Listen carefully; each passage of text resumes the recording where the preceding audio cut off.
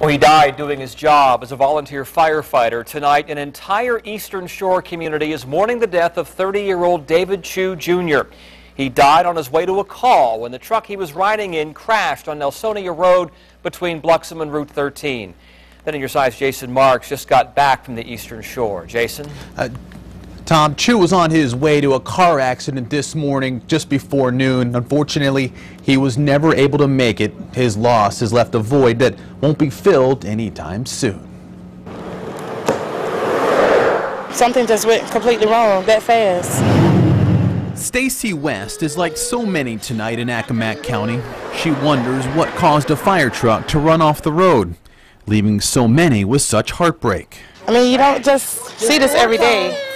You just don't see this every day. From her driveway along Nelsonia Road, and right after she heard a boom, she could see the fire truck buried in the woods. And then when the cops and everything and the ambulance got out here, they discovered that one of the firemen had got killed. 30-year-old David Chu Jr. was the passenger in the truck. Police say the two-man crew was headed to a call when the driver lost control. The fire truck flipped before coming to a stop.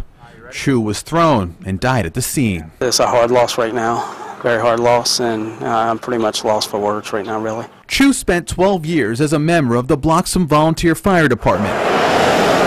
Fellow firefighters say his main goal in life was to help others. Is a third generation.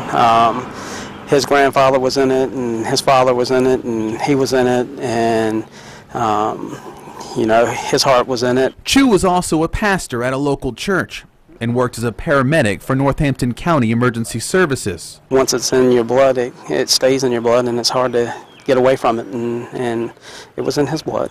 It's just sad. It's horrible. West never met Chu, though she, along with everyone else, knows how much of a loss this will be. You lose your life to trying to rescue another life, but, you know, it's just devastating. Yeah, that's exactly what he was doing. He was on his way.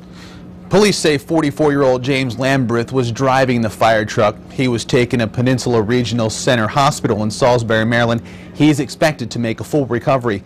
State police say Chu was not wearing a seatbelt at the time.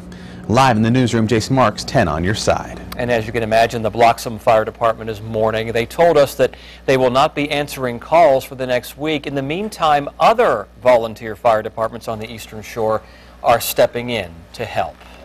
New tonight.